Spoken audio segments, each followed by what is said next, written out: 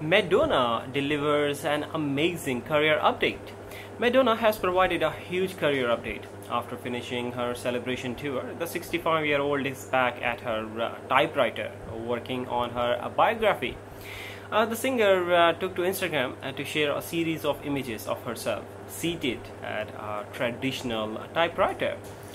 She shared the photographs with the comment, "I need a lot of bands to make this, okay? Story of my life."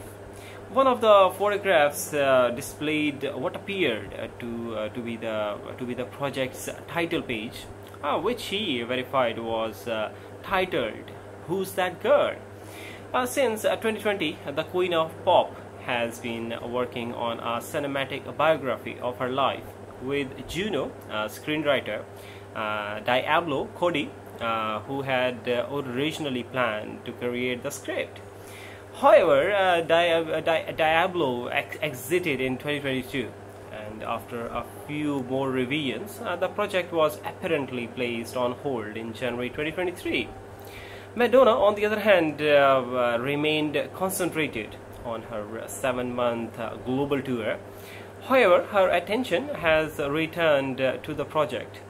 Julia Garner, who stars in Ozark, has been cast as the film's lead. The film is anticipated to begin production within a year, with Madonna behind the camera.